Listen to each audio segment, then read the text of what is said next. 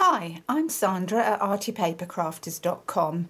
Thank you for joining me today. My tutorial for today is an envelope punch board tutorial where we're going to make these cute little treat pouches. And I've come up with this little belly band, which I think is slightly different than the norm. And we're going to get on and make that today. So let's move those to one side. Oh yes, just forgot to say that when you slide the belly band off, inside are a couple of Elizabeth Shaw mints. So it's just enough to give a little treat to someone, a little thank you, something like that. So let's move these over to one side and get the envelope punch board in. And I've used the Sending Love Designer Series paper stack to make these.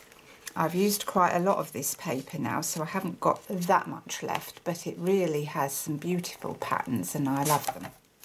So we've used those, and I've got a piece here which is cut to 4 by 4 inches, and we're going to score it on the envelope punch board at 1 5/8, so line it up at 1 5/8, punch and score. And then I'm moving it round to the opposite side of where I've just punched to 1 5/8, punch and score. Turn it round to the next side, 90 degrees, line it up in the punch board, and you will notice that you need to line it up with this indicator arrow here. Let me just pull that a little closer so you can see. Now I don't think you can see my line, but it goes across there.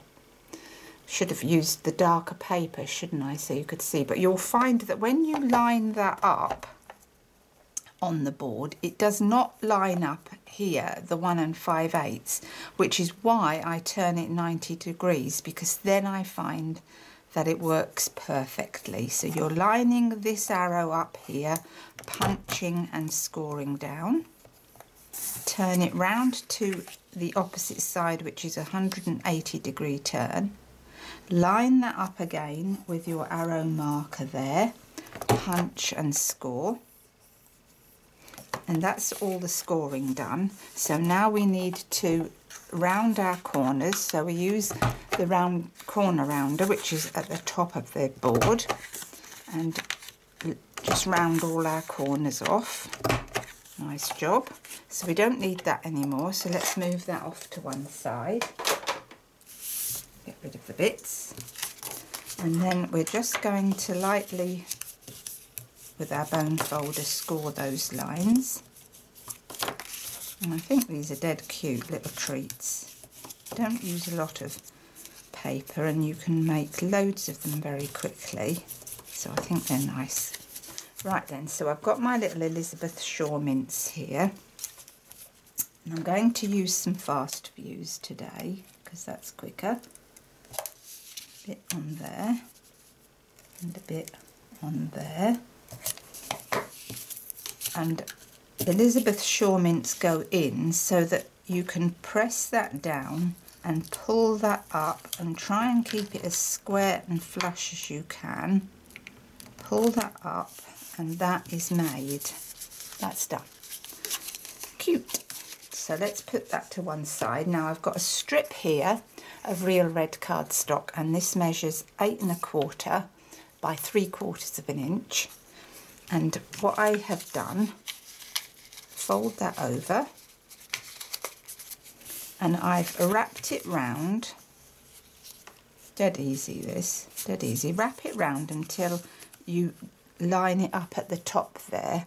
So you've wrapped that round.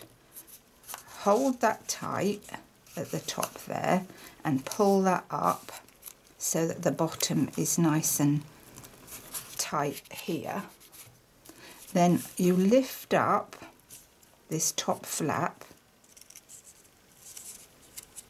and hold that down, and with my fast fuse I run a piece of fuse down the middle and then lay that down on top like that. And then what I did was I gave it a a little quirky top like that. So it's dead easy. So that's that part. Now to decorate, let me just bring one in. To decorate, and I've already prepped this up because I have done heat embossing many times on my videos. So I've already prepped up using the 1.5 inch punch. I've gold heat embossed the sentiment from Avant Garden. Now I seem to keep using this. I love it so much I really will have to put it away soon because it seems to be dominating most of my projects, but I do love it. I really do. It's got sentiments and I just think it's fantastic. I love using it. So what I've done, I've used the sentiment that says thanks for being you, and I've gold heat embossed that, and using the little stamens, which is for the flowers, I've prepped that up on a block, and I'll show you what I did with that. So I'll cut one out using my 1.5 inch punch. Let's move those pieces to one side. Gold heat emboss that part, and then using real red ink, I put the stamen in the ink. Oh, for goodness sakes. Well, not quite like that anyway. Oh. Right, let's just turn that over and pretend that didn't happen.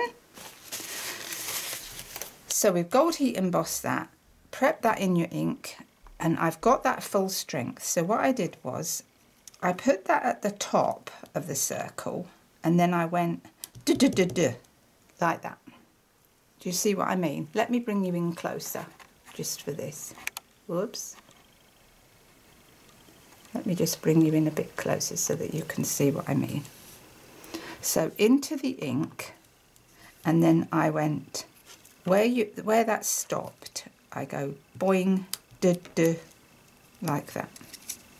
So can you see what I mean by that? And then to get that all the way along, I then, to get the red down here, put red doing. I know I'm saying doing, but that's the only way I can describe it.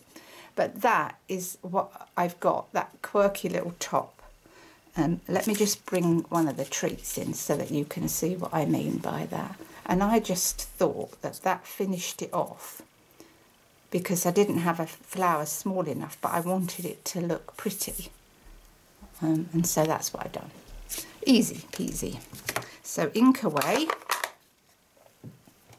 And then I used my Sweet and Sassy, oh I love saying that, Sweet and Sassy framelit dies to cut these little hearts out at the top, and I used the smallest one there and the next one there, and I just, do you know, I've got ink on me again. I think that real red ink must have got on the side and I'm picking it up. So I've used those two to create that. Now I've cut some of them out in real red cardstock and Whisper white cardstock, and then I've cut some of them out in the in this Sending Love DSP. And so today, because I've got the red, I'm going to put white on there, and I'm going to have that little quirky little heart at the top there. So let's put that on, and let's just move you out slightly again. Right then, so let's put that on. So a tiny bit of glue on there.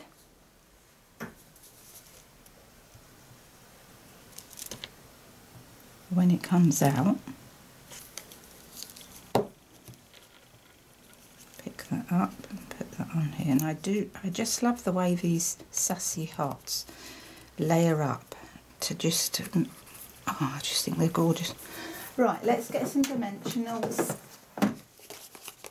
So I put a dimensional on here so that I made sure it was in the middle and not, you know, off to one side, which would have been a disaster. So that's nice.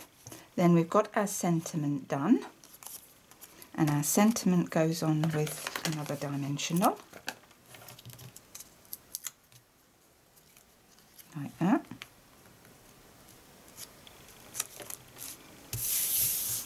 And then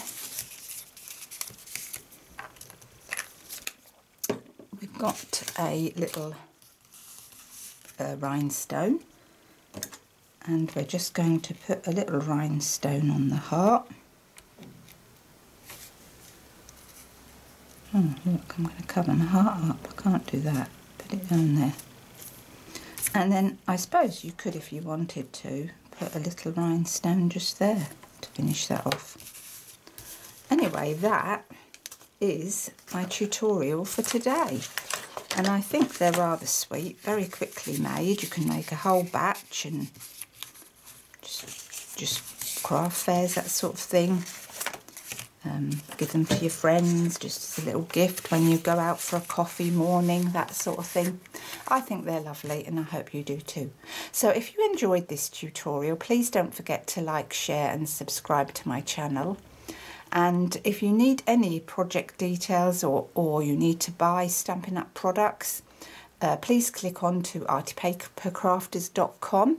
I also have cards as well on my website, so if you would like to subscribe to artypapercrafters.com, then you'll receive all those in your inbox when I post them. So that's all for me today, and it's bye for now. Bye.